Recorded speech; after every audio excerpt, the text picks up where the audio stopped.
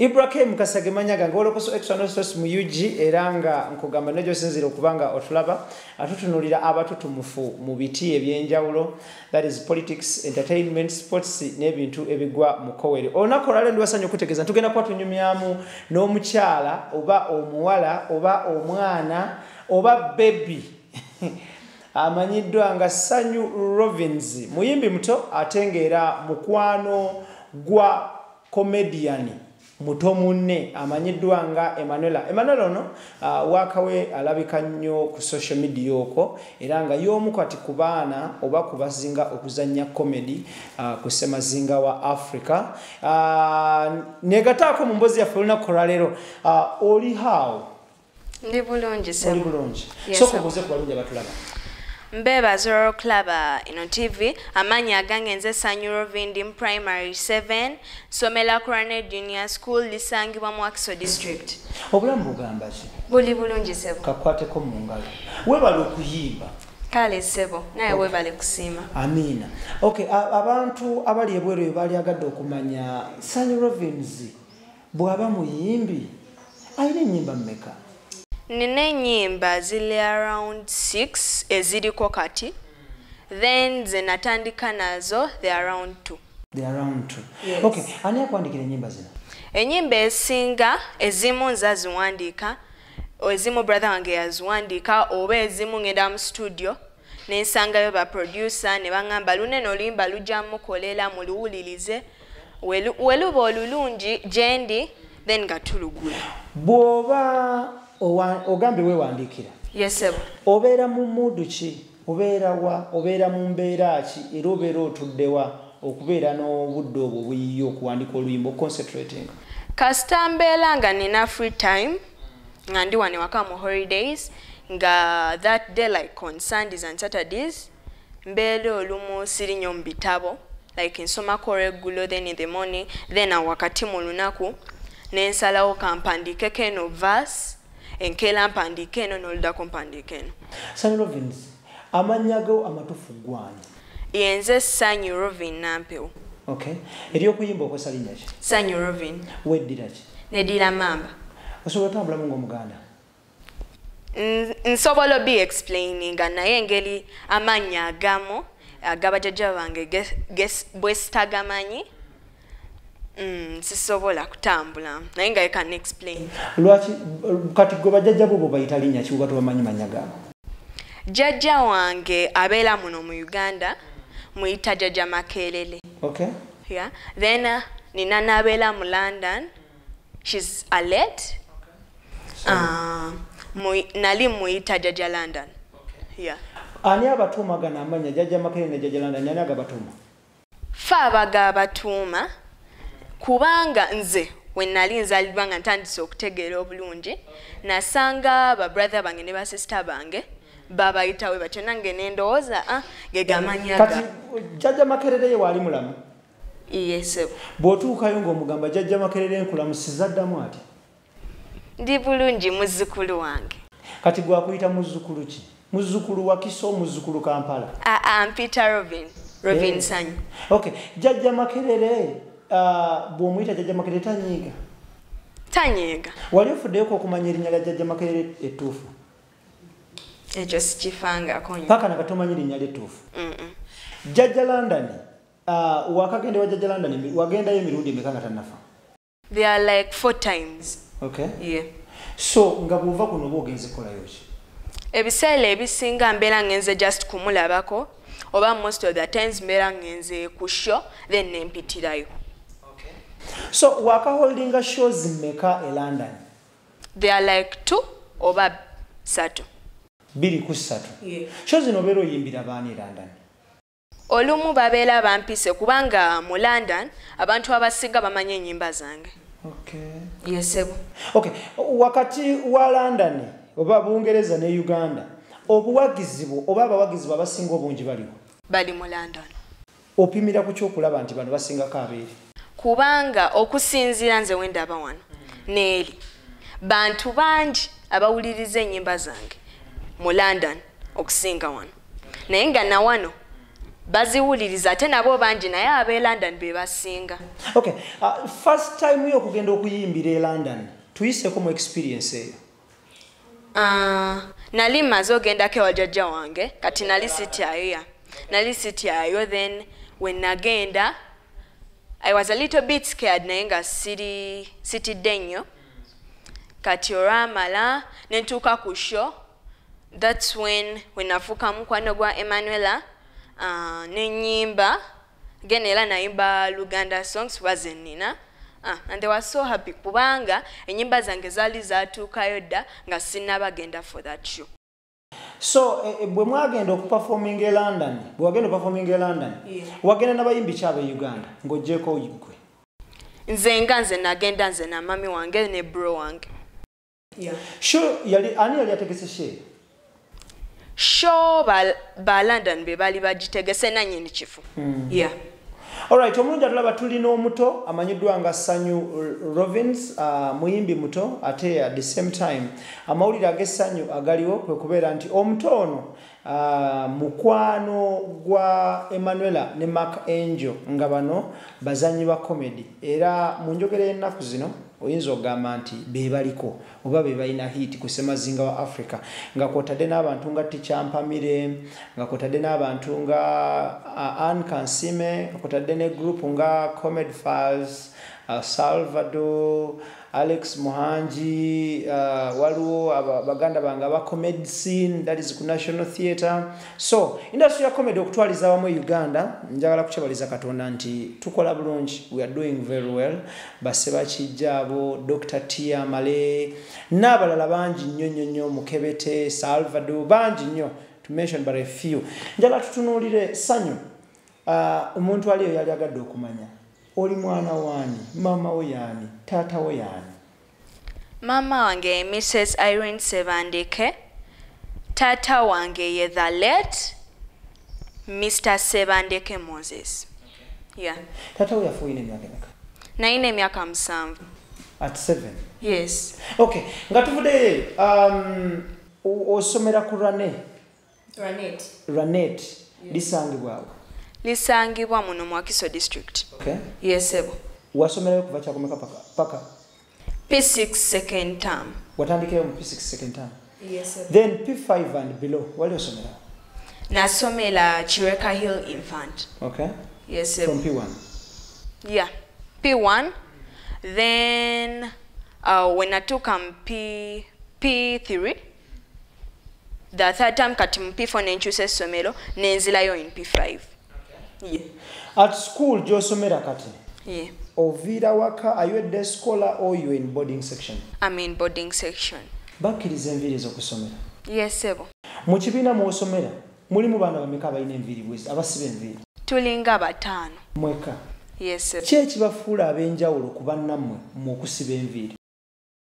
Tewali kyanjawulo, kisinziira muzadde wabeera asazewo nti owanga saagala asiba enviiri nga then tazisiba naye nga ku ssomero bazikiriza. Yes, omuntu ayinza okulowooza nti gw'osiba enviiri kubanga oli muyimbi. Nedda ssebo. Ku ssomero abaana bakuyita linnya ki? Rovin Sanyu. Terina linnya lye bakwongerako nti oba serebu biki? Bampita Rovin Sanyu. Oli celebrity ku ssomero? Ku ssomero mbela student, then when I come outside nendyoka nfuuka celeb. Okay. Yeah.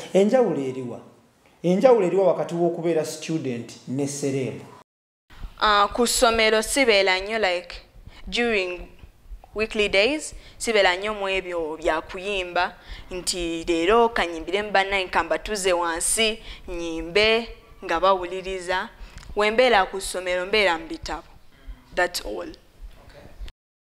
Position ki gy'oholding ku ssomero? Oli class monitor, oli class captain, oli prefect? Ndi head girl. Oli head girl? Yes, sebo. Weesimbawo n'oyitamu? Yes, oba bakulonda bulonzi? Neesimbawo n'empitamu. Mwali muvuganya abantu bameka? Twali abantu 3. Oba wangula otya? Njagala osooka otukubiremu campaign. Campaign wazikuba mu Luzungu mu Luganda? Obviously mu Luzungu. Bw'oyogera Oluganda ku ssomero lyammwe bakola ki? They either suspend you. For how long? Like for 1 week. Okay. Yeah. Oba. Neba kuba. Chiboko. Yeah. Bakuba yunga mmeka. Me as me tebankubanga because sikola crimes at school. Okay. Yeah. Suspension ya wiki namba kubanga of vernacular speaking. Anti ku ssomero tuyinayo abazungu, abasudani, Indians ya kati woyogera oli ayobera tabitegera byogera ayinza okugamba omuvuma. Yeah. IBRAH Kasage manya gange Wolokoso extra no stress muyuji tulina omuto amanyiddwa nga Sanyu Rovins. Mutono she has an interesting story ali mu kutunyumiza obulamu bwa music plus n'obulamu bwe of school era nga olunaku olwaleero ndi wasanyu okutegeeza nti twasalawo okwempawaringa abaana abato bano mu bitone ebyenjawulo.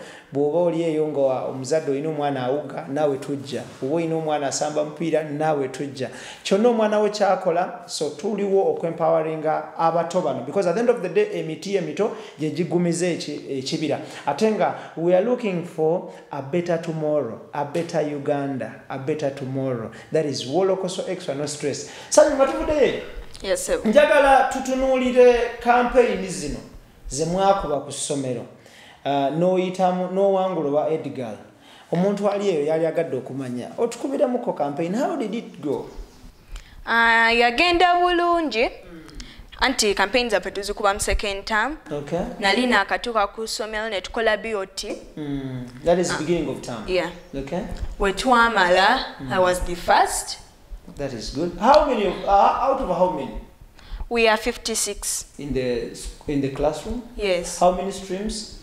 There are 3. 3. Yeah. Colors, cities, what? Performance. Performance. Yes. But streams was it about? Twina primary 6. When I in primary 6, yeah.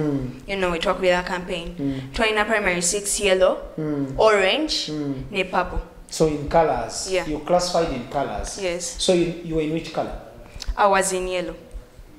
How about now? Right now I'm still in yellow. You're still in yellow. Yeah. Okay. So katijala tukubiramuko campaign. Wazikubo just kati platform wali mwakubira class per class oba mwali ku general assembly. General assembly. Yeah. You campaigned for how long? They were like, it was 1 week. 1 week. Yeah. Nga mujja ne mu campaign nga ne muddayo. Yeah. Ne muddamu ne muddayo. Yeah. Okay, kati platform hiyo njalo campaigning muko so that you inspire omwana omuto ali ya kulaba, you inspire omuntu ali. It was like by class by class, like one day it's for one class. Ngogenda n'obasuubiza by'ojjokola nga tomanyi ojja bituukiriza. Nobaganja kola kino na kino na kino na kino, njagamba staff members bakole kino na kino, njagamba director atukoleleyo swimming pool, such things. Katuramala ne bayita aba all of us. So here comes an opportunity. You're the one on the platform. It's your turn to campaign. Go ahead. Good morning, school. The answer. After that, I say my name is Sanyu ROVIN Sanyu. I'm in primary 6. I'm campaigning for the post of head girl. I'll tell the director to build for us a swimming pool. I'll make sure all the classes should be clean all the time, and I'll make sure that all the classes should have whatever they need. Yeah, that's all. And I said, thank you. Those were my views. Yeah, please start clap. Are you sure? Yeah. Did they clap for you? Yes. Okay, so what was the voting process? How did they vote you? Basi mbalaini mwawandika ku popular voting process yaleta. Yalinga all about polling station. You go in the compound. They take out, like you get papers, you write, go through in the box, write, go through. Then after that, you write out like 1 week, never counting until you are sinze. Then you go, they announce. I called mom as me and told her, Mommy, I was the winner in the campaigns. I told her, Mommy, bring for me sweets and some gifts for the whole school. Then I served to all of them. How did you convert them to serve all of them? You went class by class? Line. So, gift season wali obebaza kulo. No, it wasn't that. I promised. Yeah, I'll do so. Yeah. And if you don't fulfill what you promised, they really don't. That makes you a bad leader. Yeah. Sure. Yeah. Where was it written? We have a file for like elections. There are the rules. Okay. Did you swear in? Yes. On camera. My name is Sanyu Rovin. I solemnly swear that I'll be a good, heady girl. I'll make sure that I follow all the rules, and I promise that I'll fulfill whatever I promised. And it's like you put out the Bible. So help me God. Yeah. Yeah. So what differentiates you from the rest of the students or pupils? Mwambala uniform yanjawulo oyambala tag obakana. Oyambala uniform yanjawulo. Oyambala, for you wear a blue skirt and a white shirt, and for them they wear dresses. Okay, getting back to music. Yes. Ani azula nti olina ekirone eky'okuyimba? Gwe ne maama wo ani azula nti Sanyu muyimbi? It was my mom. Okay. Yeah. First time nga mama wazudde nti oli muyimbi nti oba oyagala okuyimba yakukolera ki? Orasooka tugenda for church services. Kati nga I like it when I go in front and sing all the time. And after mom told me, you really sing very well. Can I take you to the studio? Okay. I told her, yes, mommy, I really like it. After she said, okay, prepare, tomorrow we are going. It was a Saturday. Okay. Then on Sunday, went for the studio, I sang one song. After that, I did not shoot the video. It was just on radios. After that, mommy said, you really know to sing. Your songs are moving. And after she said that, Kale, ogenda kole nyimbe endala na ino video tetugenda shootinga because it was your first song. Okay. Yeah. So oyine nyimba mira? Nine nyimba zili around 12. Yeah. Tuwe muko akapera. Tuwe muko akapera wa nyimba anga 3. Concurrently. Bumala akapera kalunongo zako linero. Skibobo ripobobo, skibobo ripopo, skibobo ripobobo, skibobo ripopo. Amazina ngakona Rovin Sosa class. Okay, Rovin shoe, bango neno dress. Aya, mami ajigulanda kembenga glass. Because imbasinga nze first mu class. Then the second song. Okay. Wesuli sanyo telela, yechiwa kubyanyo telela. Wesuli sanyo telela, bosingo wabyanyo. Tolina kamoto kote kabakalina, ndi mugumu mpajiza makomela. Nze nchusa tongamba, omuziki kubongo gwa mamba. Then the third song. Tulumbye, tulumbye, musayi mutoka tubajoge. Tulumbye, tulumbye. Mukama yetu wakatuba Muziki what? Mukama yetu wakatuba joge. There's a line which says muziki. Muziki in the head. Oh my, muziki in the head. Oh my, feeling in the vibe. Oh my, muziki in the head, to the toe, to the knees, feeling in the vibe. Okay, oluyimba, waliwo oluyimba lwogambye nti muli bagumu ng'empagi z'amakomera. Yeah. Kitegeeza ki? It was like abantu abamu beelaga. Naye nga kale ne wobeera omusinga akulaga nti ye ali ku higher level that bakakkaneko. Okay. Yeah. Empagi z'amakomera zibeera zitya? They are really strong. Why? Anti for that ababbi be batwala mukomera all those crime makers teba escaping. Yeah. So bagumye empagi z'amakomera. Yes. Tebatolokayo.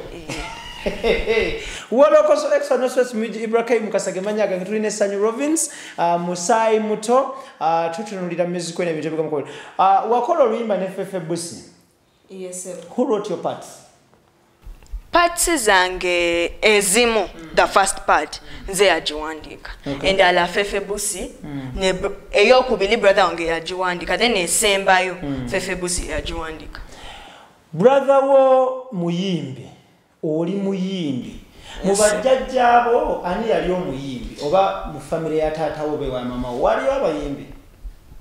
But my mom, yeah. Your mom yali muyimbi?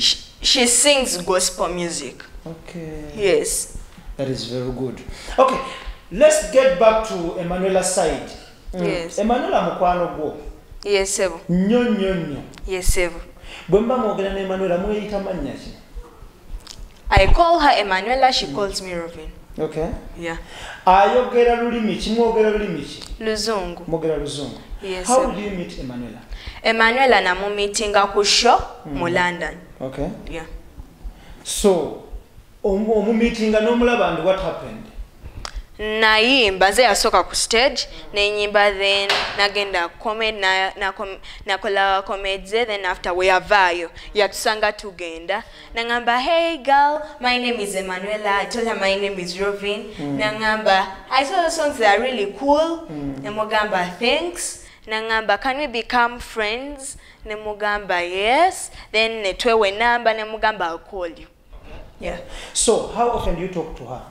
In holidays, njogera naye. Then most of the times when Bella nkomyewo like on Sundays, but not all, njogera naye. So in the due course nga mu communicating, what happened? It's twogera just about friendship, the things which happen mu country, yeah, and about the music. Okay. Yeah. Did you go to Nigeria? Yes. Watuko togene Nigeria? Emmanuela called me and told me, can you come at our show? Nemugamba, it's okay. Kati when nagendayo nenyimba nakola comedy, then yangamba mulinda amalirize. Then nemulinda nangamba, okay Rovin, thank you for coming. I'm going to pay you as a rebag nga nzize ku show yo ku 7th ne 8th of September. Yeah. Okay. So bwe wagenda performing in Nigeria, bakusasula Emmanuela? Nagendayo because she's my friend. Okay. So I did not need money. Who catered for the air ticket, visa and hotel bills? My mom. Your mom? Yeah. So kati ne Emmanuela akupayinga back na yagenda kujja mu Uganda mu September. Yeah. So ajja kola ki mu Uganda, Emmanuela? Agenda ku kola comedy. Okay. Yeah. Is it your show or show ya Emmanuela? Both of us. Both of you. So ogenda kola launch, ogenda kola chiku that day? Just having fun with kids. You know, even some adults, yeah. Okay. Yeah. So mugenda calling 2 shows. Yeah. That is ku Serena. Freedom City. Freedom City. Yeah. Okay, thank you so much. Tuline Sanyu Rovins mukwano gwe Emmanuela ne Mark Angel. Mark Angel is a comedian as well as Emmanuela. Abantu abasinga balowooza Emmanuela muntu mukulu. Semukulu. Yeah, she's just 9 years. Okay. Yeah. Ani yagamba tali 9 years? She told me. Wamubuza, how old are you? No. Birthday. Hey. Yeah. Lwaki abantu balowooza Emmanuela mukulu? It's just because of her comedy and the way she looks like, you know. Yeah. Okay. Wafunako chance okwogerako ne bazadde be Emmanuela? No. I just talk with the uncle. Uncle? Yeah. Naye nga bazadde be gye bali babafu? Mami gyali gwe nalabako. The mom, yeah. How about the dad? Simulabangako. Does Emmanuela have brothers and sisters? Yes. Wali oyogeddeko nabo? No. Photos. Yabikuweereza? No. When agendayo ku show. Okay. Then nabindaga. That is very good. It is good to make friends who are positive. Kirungi nnyo kola emikwano egizimba oba egigasa nti bw'otunuulira musaayi mutono olwaleero bw'abanga alina mukwano gwe mu West Africa, ye nga ava mu East Africa. It is something so good and so amazing. So wano ne wensabira abalungi abatulaba nti tunoonye nnyo emikwano egizimba n'egigasa. So enteekateeka za show yo ne Emmanuela ziyimiridde zitya? Zili bulungi era very soon obulango bajja bulaba. Okay. Yes. So how do you balance music and books? During the weekly days, mbeera ku ssomero focusing on learning only. Then weekends ezimu mbeera ku ssomero ezimu nenkomawo. Okay. Yeah. Ku ssomero oyimbiramu ddi baana banno Mbayimbira nga waliyo party. Okay. Yeah. Party, for example, end of year party? Yeah, end of year. End of year. Bakusasula essomero likusasula ba classes. Bani akusasula ng'oyimbidde ku ssomero? Kasita mbeera nga nyimbira the whole school, bansasula. Naye like when nga nyimbira P7 ne P6, tebansasula cause nange ndi mu P7. Yeah. So you're part of the class. Okay. Musoma amasomo 4 subjects, not so? Yeah. That is English, SST, math, and science. Yeah. Which is your best? I really love math. So you're good at calculating.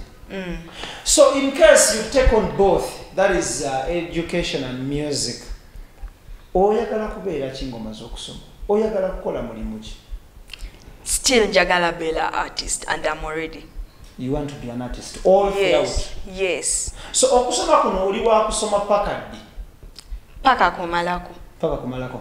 Yes. Here comes a scenario, osome paka ku university, no graduating ngo bakatugambe a banker, an economist, let's say a doctor, an engineer, a lawyer or journalist like I am. Yeah. Would you practice chosomerede?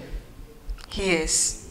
Because it's not good to depend on only singing or kubeerawo ne bali. In case sente zibuzeebuzeemu, you can get the money and add it on the one for singing, then no developing. Mu nyimba zo olinamu collaborations mmeka? Ziri 3. Collabos? Yeah. Emu wagikola ne Fefe Busi, endala n'ogikola ne brother wo? Yeah. Then endala n'ogikola nani? Dax Cartel. Dax Cartel. Yeah. Abantu bano b'okola nabo collabos, obasinkana otya, obafuna otya? Dax Cartel is really my friend kubanga sinaba kutandika kuyimba. Then Fefe Busi yatandika ofuka mukwano gwange nga ntandise butandisi kuyimba. Kati Moze Banks of course nakula naye. Muganda wo. Yeah. Okay. Bantu kyabala botunulidde okukola nabo collabo mu maaso awo. Ntunuulidde okukola collabo ne Rema. That is very good. Yeah. Rema mukwano gwo. Yeah. Oyogera naye? Yeah. Mubeera mwogera ki? I just call her, nemubuzaako, tells me how is music. That is good. That's all. Ate abayimbi abasajja? Abayimbi abasajja nze gwe nandiyagadde okukola naye, Bobby Wine. Bobby Wine. Yeah. Lwaki? Kubanga nkyali muto, I really like him. Yeah. Mu nnyimba za Bobby Wine, olimba ki osinga okwagala? Olimba nsinga okwagala raddako. Silukakasa bulungi, but I had it when I was still young. The one for Njagala Obuto. Yeah. Okay. Thank you so much.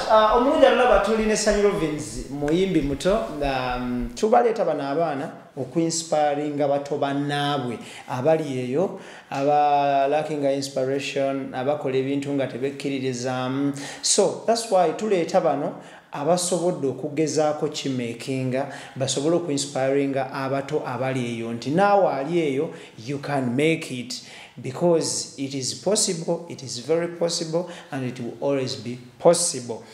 Nga tuvuddeyo eyo music yono olwaleero luno abaana abato abayimba bangi nnyo. Yes, sir. That is below 15 years of age. Osobola otumenyerayo kamanya gaabo b'omanyi? Manyi Fresh Kid. Good. In Uganda, manyi that's it. And Kapili Pete, yeah. And Kapili Pete. Mu nyimba za Fresh Kid osinga kumanya luyimba ki? Oba omanyi luyimba ki? Ora Kati Kati. Kati Kati. Ate Kapili Pete. Kapili Pete oluyimba sirukakasa olulwe. Naye nga ye omuntu omumanyi. Osobola otuwamu akapeera k'oluyimba lwa Fresh Kid lw'omanyi? Yeah. Okay. Besides music, what else do you do? Any sport you do at school? Dancing. You do dancing. Yes. You don't do netball? You don't do athletics? You don't do jumping? Most of the times, swimming? it's basketball. You play basketball? Yes. Okuzannya okw'okugezaako oba okw'okumanya? Okw'okumanya. Yeah. Ozannyira mu house ki? Ndi mu Dav. Dav. Yeah. Ozannya position ki? Is it 19? Anyway, simanyi basketball. Kati nange mbuzizza okuteeberezaamu position. Naye simanyi oba kyayogedde hope tolimbye ku TV gyekiri. Yeah. Tolimbye. Because nange gwonyumya naye sibimanyi ebya basketball. Yes, sir. Abato abali eyo oba wabubaka ki? Ngamba bato bannange basome. Ate bafuba okulaba nti bamalako okusoma balemeswaza abazadde baabwe ate n'ensaba abazadde bavumbule ebitone by'abaana baabwe. Thank you. That is yes, good. Mama omuwa bubaka ki? Mama owange owange musaba ayongere okunyamba mu music wange paka wenkula na buli kimu kyenkola supporting. Ani manager wo? Manager wange kwegamba sikakasa naye nga mama wange yantekamu sente. Okay. Yes, sir. Thank you so much. That means mama we are manager wo. Yeah. Omanya wo ya manager ne promoter. Promoter promoting just the music, okay. Then manager. Atekamu sente, but I don't think it's my mom who is the manager. Kubanga ndabika nina ba manager banji. Cause it's not only her ntekamu sente. Yeah. Who else? There is my sis, Fifi, then Liane. Thank you so much. Bwagende Nigeria. Yes, sir. Ngojeko okulaba Emmanuela. Oyinayo basereba balaba wasinka in Nigeria. Of course nalabayo, but the Balinia is no ku Emmanuela. Mark Angel is success. Okay. Yeah. Bana abavubuka abana abampye nnyo bano ba akine popo tewabala babbo. Sabalabayo. Emmanuela teyakusubiza kuba kutuusaako. Tewamuga nti bantuuseeko. Samugamba because I was on a hurry. I had to come back here. Remember, I'm in primary 7. Nino kusoma ya. Okay. Besides UK or London and Nigeria, nsi kyendala zotambudde muko? TZ ne Kenya. Ne Kenya. Wagenda kola ki Tanzania ne Kenya? Kenya nagenda just to have fun. Then TZ nagenda kuyimba. Okay. Tanzania yo basinga kwogera Luswahili. Yeah. Wabayimbira lulimi ki? Uganda. Ne babitegeera. But they were just happy. How did you know they didn't understand what you were saying but they were happy? When namala okuyimba, MC yaja n'abanyonyola kubanga yali abitegeera ye. Okay. Then nze sabitegeera bibali boogera. Just for them nga basanyufu. Okay. Oluswahili tolina kigambo ky'omanyi wadde n'ekimu? Kale, I can try the abbreviations ebya poba pokono mukunda muteke such things. Bitegeeza ki? It's like a horse, yeah? Ekwebaza na mugere, yeah, kicking. Owai, embalasi bwe bayakwebaze kukuba teke. Yeah. Pokona mukunde na teke. Muteke. Pokona mukunda muteke. Yeah. Kati nze mbadde mmanyi. Nti waliwo omukyala ye ankunda. Omwami we ye Pokene. Naye nange sabiyigira like in TZ. Okay. You know, twina ba TZ ne Kenyans ku somero, so they teach me some things. Yeah. Okay. Yeah. Okay, besides Luganda and English, what other language do you know? The one I can try is Rwandese. Rwandese. I can greet. Greet people. Say hello to them in Rwandese. In Rwandese, it's like, let me see. Wamurera. It's just like that. That's the only thing I know. Wamurera. Okay. Yeah. Kusomero tebalina language endala gye basomesa French. Temusoma French. Yeah. Okay, thank you so much. Tutuuse ku nkomerero ya interview yaffe September 2019. Omutono agenda kubanga hostinga muto munne amanyiddwa nga Emmanuela okuva e Nigeria era nga bano bakubeera mu ggwanga Uganda to hold 2 shows, that is ku Serena Hotel Kampala nga kwotadde ne Freedom City, that is in September. Era nga that very day omutono ajja kubanga ayimbira bato banne ne banna Uganda okutwaliza wamu as well ngoli bwa performing comedy we ne Mark Angel. Mark Angel ayita atya Emmanuela? Mark Angel uncle wa Emmanuela. Hey. Yes. Sinti buzanya comedy yabagatta uncle. Yeah. Yakuka kasanti uncle. Uncle. Wachimubuuza oba yakikwegambira? Nachimubuuza. Wamubuuza ki? Namugamba Emmanuela, how do you call Mark Angel? Nangamba, he's my uncle. Okay. Nemubuuza, is he your true uncle or in comedy? Said he's my true uncle. Okay. Yeah. Emmanuela ngojeko okuzanya comedy yakola mulimu ki? That's all. Comedy. Then yeah, that's all. Asoma. Yeah. Asoma kyakumeka. View 5. View 5, yeah. View 5 kitegeeza. It's like P5. In Nigeria bo bazita view. Yeah. So kategori mu view 7 in Nigeria. Yeah.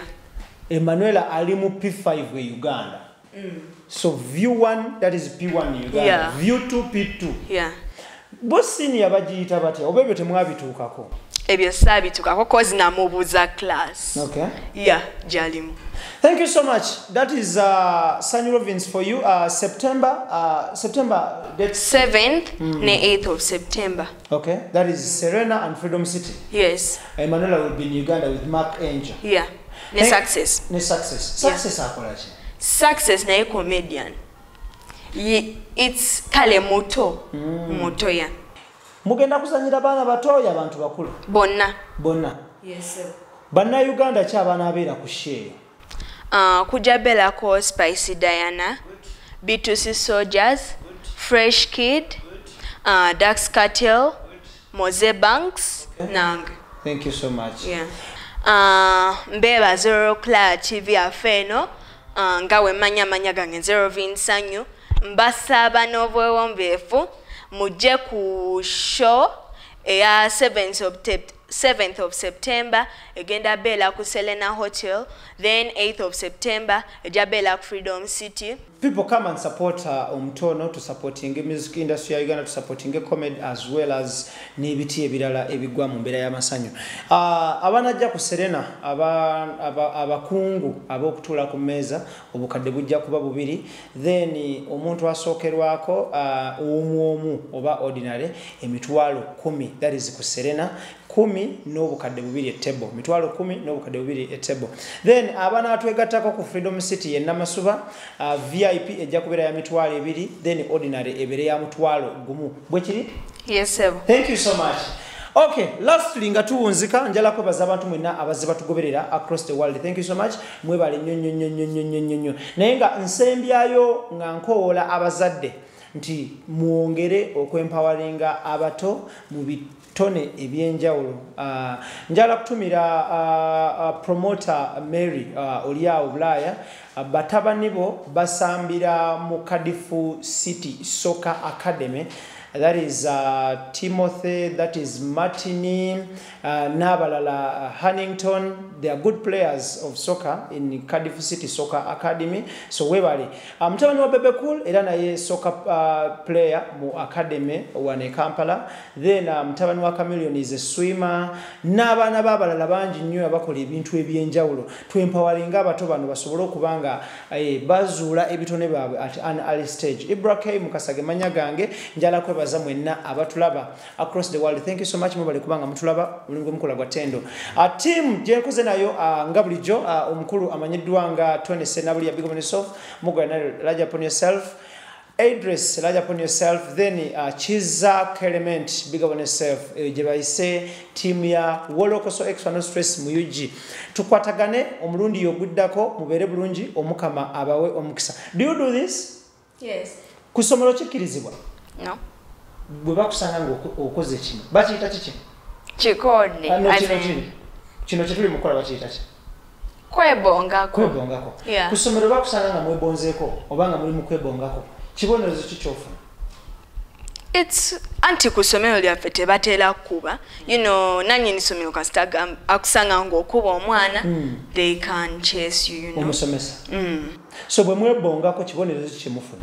They either suspend you for 2 days or 3. Oba ne bakusonyiwa. Walabako kube bali basuspendize nga babasanze bebongako. Yeah. Katwebongeko being ntoli ku ssomero kikkirizibwa. Yeah. Thank you so much. Wolokoso episode no stress mu UG IBRAH Mukasage manya gange. I sign out. Mubere bulungi mweraba.